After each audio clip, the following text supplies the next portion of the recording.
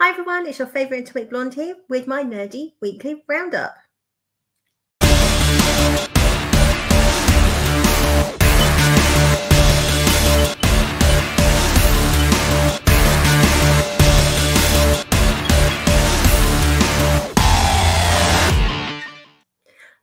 Hi everyone, hope you're having or had a good week, I should say. Busy week as always here, but let's crack on. And as always, let's start with the peripheral. So we're up to episode 6 of 8. So next week is the penultimate one. I did feel this episode was a bit of a filler. It moves the story along a little bit, but I think it's more about some of the motivations of the characters, especially Connor, which I'll get into. But yeah, I mean, I think it's still a good show. I'm still enjoying it. I'm really interested to see where this kind of ends up. But yeah, this I guess this was probably the most disappointing episode so far. But we'll see how it bridges the story for the next 2 episodes. So we start off with a kind of flashback of Texas in 2028.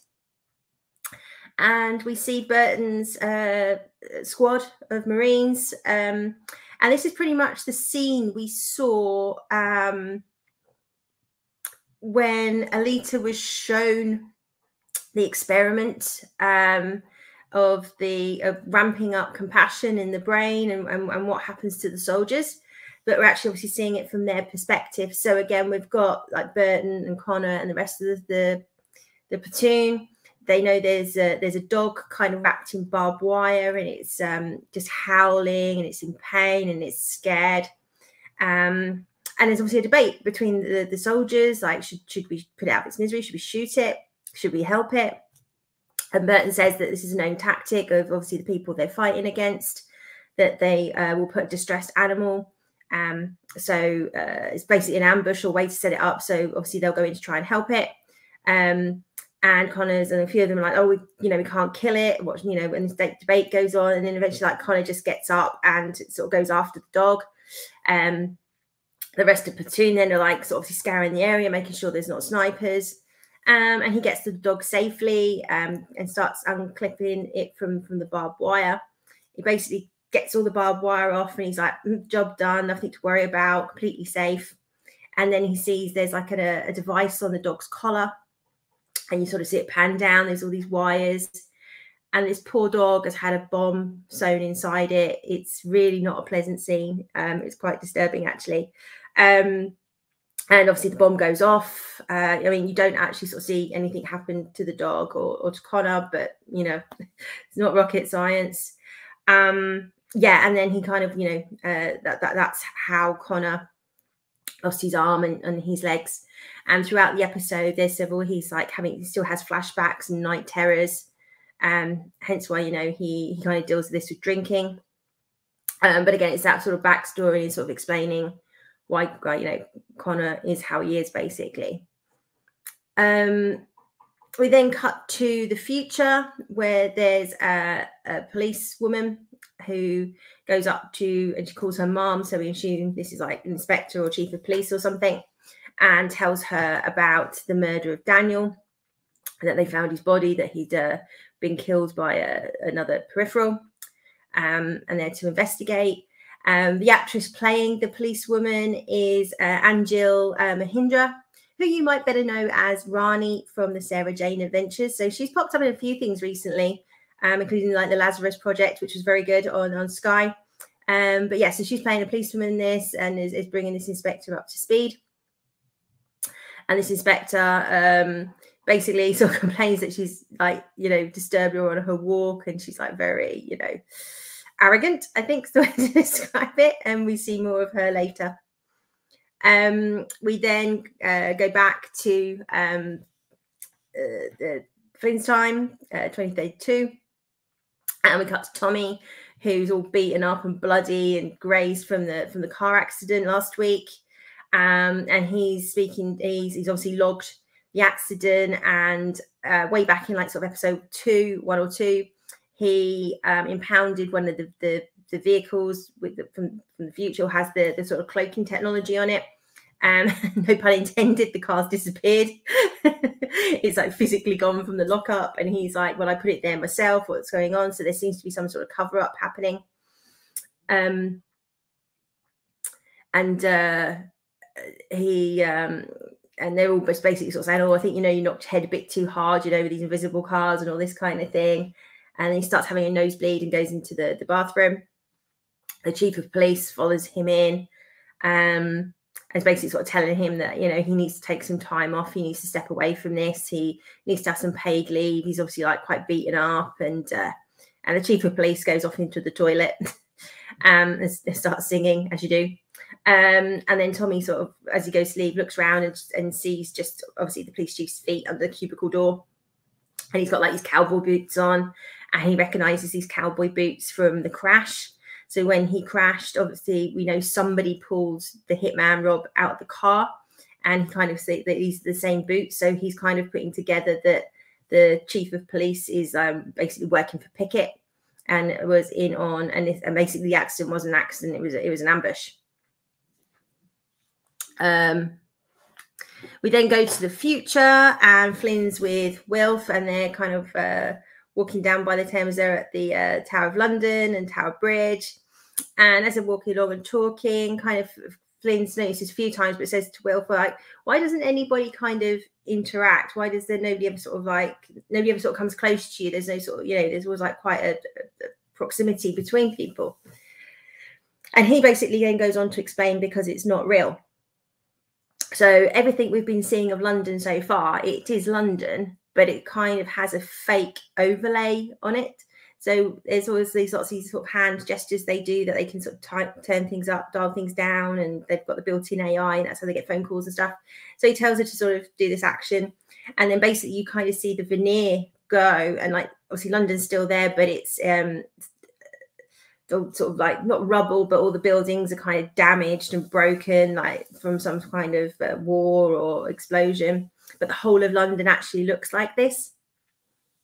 So he goes on to explain that this is some sort of, you know, massive augmentation, and they kind of call it a mood booster, that if people, you know, can't sort of see the reality, it's better than actually sort of living the reality. Which Flynn's a bit like, you know, she sort of thought things are sort of better in the future, but clearly that they're really not. And they talk about Alita and the original peripheral that she came in, and you know, who's behind this, where they took the chips out of the peripheral's heads when they found it at the property where Daniel was killed. And they go to this butcher's shop, which is kind of a cover for a guy who builds these peripherals or does sort of augmentations to them. So they go in and ask for, like, bear in mind, it's like Toad in the Hole. And for any Americans who don't know what Toad in the Hole is, it's basically sausages in like a Yorkshire pudding in like a batter cooked in the oven. Very nice. And then he recommends you have like something else, and he's like, no, we don't want Toad in the Hole. And he's not rising to it. So Flynn then basically starts saying about her peripheral and how well it's been built, and this guy's a bit of a has-been, you know, the guy that's built his is like his main rival, and if she could prove that he can build better peripherals than him, she can get her money back. So basically just playing to his ego, and he like rises to it and says, yeah, come on, I'll take a look. They go sort of back into this sort of workshop, and they start discussing things that can be done to the peripheral, and he's like, you know, I can do it so your nails grow as talons. And she goes, oh, can you do eye augmentation? And he's like, oh, that's easy, that's basic stuff. What do you want? Night vision? Do you want this? Do you want that? And she says, is it possible to replace an eye with a real human eye? Obviously going back to episode 1. To which obviously a fight breaks out between Flynn and the butcher, and I think it's his girlfriend or his wife, and this fight breaks out. And she obviously manages to sort of overwhelm them and sort of, you know, basically take control of the situation. And they start asking questions about Alita, and he basically says that he can't answer the questions because they'll kill him. And they're like, well, if you don't answer our questions, we're going to hurt you. And it basically comes to light that this is all to do with the neoprimes, who kind of want to bring down London as it is. And obviously we know from the previous episodes that Wilf killed a load of neoprimes at his school. And they're like, what makes you think it's neoprimes? And it was always like old world sort of, you know, skills and surgery with a scalpel. So Flynn goes on to sort of say to Wilf, like, why didn't you say it was neoprimes and she's involved in neoprimes? And he's like, I didn't know. I didn't, you know, because obviously he's really taken aback by this information, given what happened at his school. We then go back and we see Connor. He's having problems with his kind of wheelchair, automatic bike kind of thing, and it's not working, so he has to sort of try and repair it. And it sort of plays out that one of the tech guys comes and helps him, puts it all together, and then he sort of starts speaking to the tech guy about the peripherals, and he's and initially he sort of like, I can't really comment on that. I don't really know. It's up to Flynn and Burton. Flynn and Burton to decide what it is, you know, you should know. And he explains, well, I've already been in it. I've worn one of the headsets, you know, and there's like a body there. And he's like, would it be possible? Like, how long could you stay in it? Is it possible that he could basically stay in the future? And he goes on to talk about that when he first obviously had the injuries, he was pretty much out of it for 8 months. And obviously he had a feeding tube and catheter and things like that. And basically, could they put him in like a permanent state here in 2032 so he could live his life in the future with a whole body? And this is like kind of like, you know, what he's gearing himself up to doing. And yeah, he's like, I don't know if that's possible. And, you know, we'd have to talk to Burton about it. And then we do see that in the future they're basically building the bodies for Connor and for Burton, as per Flynn's request previously. And they're literally sort of being applied with the AI, and they're starting to come to life. There's lots of backwards and forwards in this episode. Then we basically find out that, yes, the hitman Rob is at Pickett's, and they've fitted him with like a kind of restraining bolt collar thing that basically tases him if he tries to attack them or do anything. So they're keeping him there. There's information that Pickett wants, and basically Rob's just not even speaking. He's not giving them anything that they want. Then we see in the past that the inspector and the policewoman arrive at Lev's house, and everybody just kind of bricks it. So this inspector, Lobir, I think she's called, it's no one to be messed with at the end of the day. And then there's some comments around like kind of the justice system in the future. So as I kind of get into it, there's a bit of like sort of standoff. Straight away, Lev's like, get the family solicitors. And she sort of goes, right, this is how it's going to play out. If you go get the solicitors, I'm going to arrest Wilf. We've got, you know, evidence to triangulated coordinates to show that he was at this place when Daniel was murdered. We can basically prove he was an accessory, and he can be put to death, basically. So in terms of the justice system, it sounds a bit like Judge Dredd. So yeah, you know, and this would all happen like within a day or something. So it sort of goes on to explain, but you know, we all know Will's just a little fish, and I want a big fish. And so how about, you know, you kind of level with me with what's actually going on, and we can kind of get on with things rather than sort of dragging all this out and Wilf being executed, basically. We then see Tommy going to Burton, explaining about the ambush. Obviously, Burton's pissed that this guy's back out there. But he's like kind of Tommy's trying to say to like Burton, but you're missing the point, because Burton's like, well, if it's an ambush, somebody'd have to know that you had him, where you were going. And he's like, precisely, and sort of explains to him that the chief of police is basically in Pickett's pocket, and he's helping him. And he's 99% sure that Pickett's now got the hitman. And then Burton sort of goes on to say to Tommy, like, you know, that you need to back off away from this. There's other factors at play. And Tommy's like, what the hell are you on about? And he's just like, look, you've got really banged up this time. It could be worse next time. So just, you know, you need to step away from this. So before you get killed. Then we go to Pickett's house. Pickett's with the chief of police. The chief of police has left him with the computer, tells him his password, which is fuck off and eat shit in capitals, which he thinks is absolutely hilarious. And Pickett logs in and starts watching something. So this is the extent of the corruption that he's now to start looking at witness statements and recordings and things like that.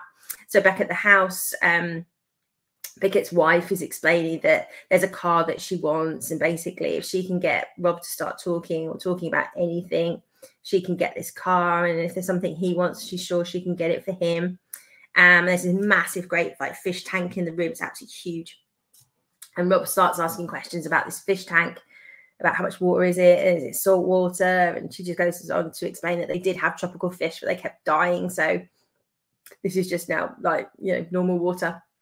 And while she's sort of talking and painting her toenails, Rob leans forward and picks up an ornament off the table, this big sort of lion statue thing, like metal, really heavy, and kind of puts that behind his back, and they're chatting away. And and she's a bit like, oh, see, you're sort of playing ball kind of thing, because he's talking. And he sort of gets up and walks over to the fish tank, and she's like, what are you doing? And then he basically throws this ornament at the fish tank, and it kind of starts cracking. And she's like freaking out, like, what are you doing? And the fish tank just goes, and this water goes everywhere, and they both get drenched in this water. So I think, and then she's just, so they're both like laying there, and she picks up the shocker, obviously covered in water. So she hits the shocker on the collar taser, so they both get electrocuted. But then he comes to and opens his eyes first. I think the whole thing is obviously trying to sort out this collar. We go back to the future, and the conversation sort of happened with Lev, and he's explained around what the stub is and what these peripherals are. And she basically wants to see the 3 AI peripherals and their operators. So they send a message to the past to say they need to come in.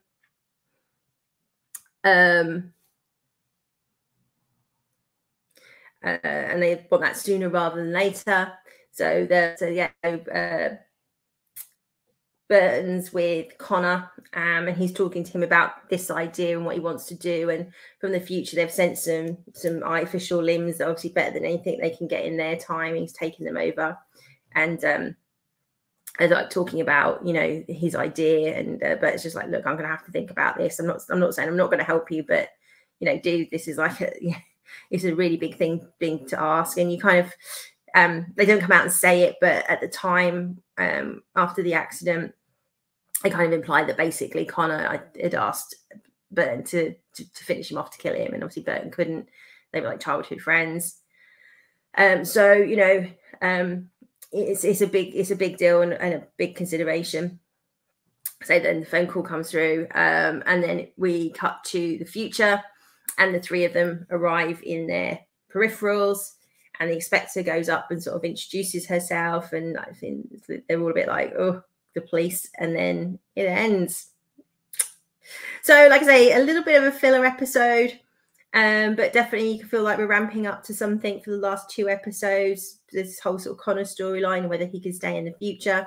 We've now kind of got Rob the hitman running around. Pickett's still up to something. Why is he looking at the police records? Obviously Flynn and the others are still in danger, and now the police are in the mix as well. We found out Alita's part of Neo Prime, so there's a lot of stuff going on in the episode. So I don't feel it's like a total filler, like nothing really happens, but it definitely feels like a bridging episode leading up to something. So as long as we get something in the next 2 episodes, I'll be happy with this one. So that's The Peripheral. So 2 episodes to go, penultimate next week. As ever, you can find that on Prime, and that drops weekly on a Friday. So the other show this week that I've been wanging on about the last few weeks, 1899. So for those who haven't heard me talk about this, the premise, this is made by or written by 2 guys that wrote the German series Dark, which is also on Netflix, a 3 series sort of time travel, all set in this sort of one town. which is really, really great show. We really have to follow what's going on. It's very cerebral, but a great show. So based on knowing that going into this, again, you've got to pay attention to everything that's going on. So our premise is we've kind of got a ship, an immigrant ship on its way from Europe to New York. The company is part German, part British. Hence the crew's made up of sort of German and British people. And like I say, they're all heading over to New York with a mixed bag of passengers. Some are French, some are English, some are German, some are Japanese, all with their own sort of stories. And already in 2 episodes, you can see that they've all kind of got their own backstories, and they've all kind of got secrets, and nothing's quite as it appears. So as they're traveling across the Atlantic to New York, they receive a distress signal. When they look at the distress signal, they believe it's from their sort of sister ship, the Prometheus. So we find out that, yeah, this is actually a sister ship of theirs, the sort of same company. And they go to investigate. The Prometheus, all we know is it disappeared sometime before. Obviously, it disappeared, so nobody knows where it went, what's happened to it. Everybody assumes that it's sunk, but obviously they're getting this signal. So they board, they find the ship and go on board and investigate. There's a group of them all go over there. The sort of captain, a guy who's a priest, but we basically find out he's posing as a priest, who's with another guy, and they're basically gay. And obviously back in 1899, that was I think it was illegal, but obviously that's very frowned upon. So they're pretending to be brothers, and it's whether he's a real priest, probably not if he's gay, but who knows. But anyway, so he's like, so why do you want me to go? And they're like, you're a priest. And he's like, oh yeah, right. So he goes over with members of the crew. There's a woman on there, Myra Franklin. She's a doctor. Now we find out that she's there because she's looking for her brother. Her brother disappeared. We're not sure whether he was on the Prometheus or not, but she's received this letter sort of saying like to be on this ship, and he's got something to do with the Prometheus. So she's there trying to get to New York to find her brother, who went missing 4 months ago. So they all aboard. They go aboard the Prometheus, and the ship's kind of been sort of totaled, and it's in a rough state. It looks like it's been missing a long time. And they obviously search the whole ship, and they find nobody.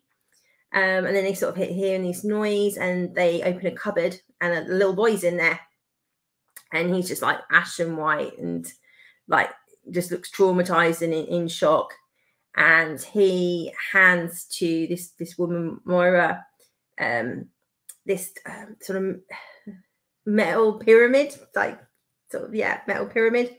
We don't know what it is or what it does, but he just basically hands this to her, and obviously they all go back onto their ship.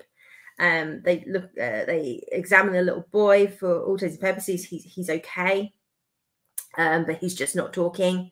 And sort of 2 episodes in, he's still not really talking, and he's just a creepy kid, really creepy kid. But he's not saying, you know, what happened. All he keeps doing is taking this pyramid thing and giving it to her.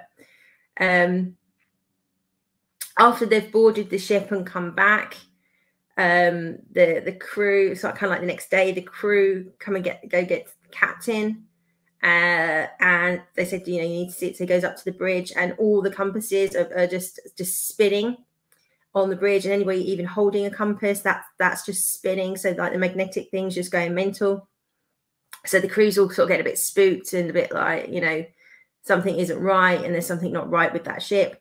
They obviously have sent a message, a telegram, back to the company to say, we've found the Prometheus. What do you want us to do? And obviously these ships are huge, cost a fortune, worth a lot of money. and they just come back and tell them to sink the ship. That's all it says, sink ship. So they're all a bit like, what the hell? You know, why, you know, something's like really off about all of this. The captain, then we find out, lost his family. His wife basically murdered his 3 daughters and herself by setting fire to their house. So he's quite a traumatized and grief-stricken man. And again, when they come back, he then starts hearing a child singing, and it's basically his daughter. And he sees his daughter, Nina, and he goes running after her. And then he ends up back at the family house. He's like, you know, so he's like outside the house, and he goes in, and the wife's there, and the children are there, and the child's singing, and the wife's, oh, like, the children have been waiting up for you. We're glad you're home. And he's like, sort of like, what the hell is going on? He's like, you're not real, you're not real. And they're like, and the daughter's like, of course I'm real. What's, you know, what's going on? And then she just like kind of bursts into flames in front of him. And then he then gets like thrown backwards like an explosion. And when he wakes up, or he looks around, he's in the charred remains at the house. And obviously he's like freaking out. So he like runs and tries to get out. And then he's like going through his passageway, and then comes out back in his room on the ship. He sort of opens this trap door, and there's this triangle shape that we keep seeing is on this trap door. And so he's like sort of under the bed back in his room. So he's like freaking out because he keeps hearing and seeing his family. We get introduced to this character called Daniel, who's in the cabin next to Moira, and he's like really, really creepy and keeps following her around. And he has this strange kind of beetle, this sort of green and gold beetle that he kind of sets down, and it goes scuttling around. We don't really know why. And he's in the cabin next to her, but everywhere she goes, he's just kind of there and loitering. It's very, very strange. There's some of the other relationships. There's a French couple, a French guy, and they've recently got married and they're on their honeymoon. But that's not going very well. And he's like, you don't love me. You never loved me. This is all just kind of convenience. And he's kind of caught there's a Japanese geisha girl that he's kind of a bit infatuated with. Then we find out the Japanese geisha girl is doesn't speak Japanese, so she's learning Japanese. So she's obviously Japanese descent, but obviously they're trying to make out that she's you know, not westernized in any way, and they're trying to pass her off as Japanese, hence why she's learning Japanese. So again, this is like some of all the secrets coming out. There's a sort of brother and sister from third class, and the sister's washing her brother's hair, and they're sort of chatting. And one of the guys from first class, so the priest and the boyfriend who's posing to be his brother, you know, it sort of is attracted to this guy from third class who has a scar on his face. And he sort of goes down and gives him a cigarette case, and the girl goes off. And then his other sisters just like, you know, don't take things from rich people. They always want something back. And his little sister's like gone off, and she's because they had a bit of a set to, and she catches the sight of this little beetle thing, and she starts following it, and she sort of drops a rag down on the floor, and she sort of continues to follow it, and sort of just, you know, she goes off, and we don't see what happens to her. The captain asks one of the engineers, the guys who, because obviously these will run on coal, so they're always there shoving to find out how much coal they've actually got left. And he comes back and sort of says, we've got, you know, this, that, and the other thing. So the captain, after sort of having these visions, decides that they need to turn around. They're going to tow the Prometheus back to Europe. And that's kind of his decision. Excuse me. And passengers are not happy about this. He's saying, look, we haven't got enough coal to tow the Prometheus and get to New York, but we've got enough to get back. Obviously, they're really unhappy about this. They've paid to get to New York. Moira's like kind of freaking out about this as well, because she's got to get there, because she's had this letter supposedly from her brother who went missing. So the captain goes up on deck, and Moira follows him. and says, look, we've got to get to New York. And he's like, no, this is my decision. And he then says he got this letter, and on the back of the envelope it says, what is lost will be found. This is the same envelope and letter that Moira received supposedly from her brother. He said, I received this letter with a picture of my family in it. I'm now seeing my family. I'm hearing my family.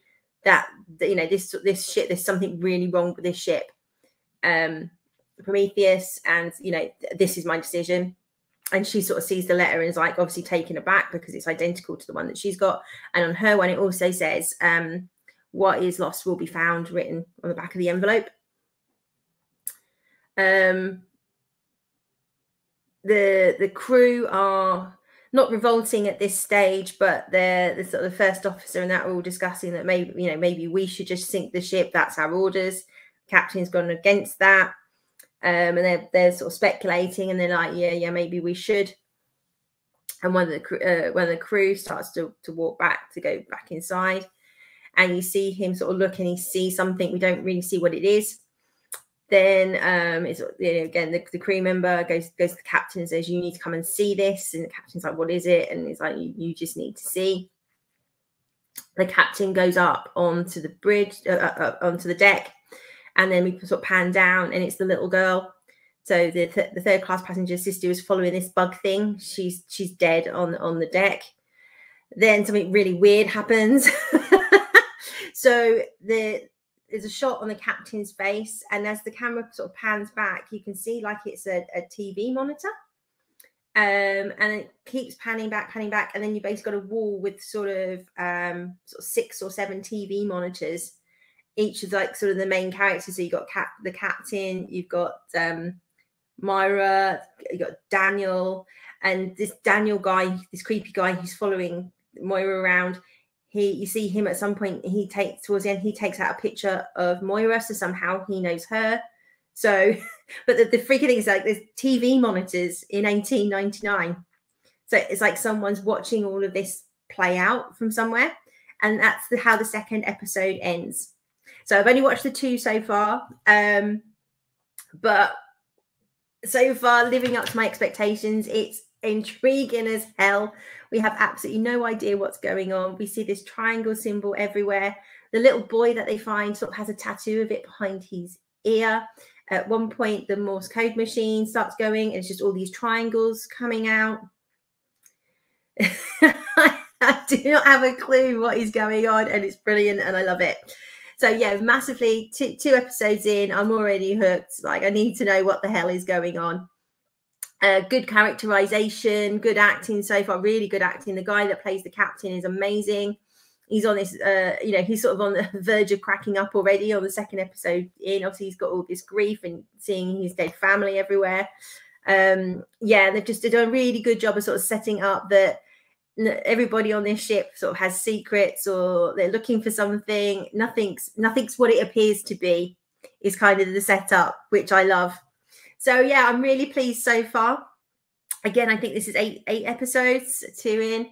It's dropped on Netflix. They're all there, so I'm going to continue watching. Whether I'll have a chance to watch all of it by next week. If not, I will give you the review on however many episodes I've got through. But yeah, and as ever, as you know, if you're a fan of this channel, I love my mystery box stuff. I'm such a sucker for it. So yeah, it's definitely set up 2 really interesting episodes.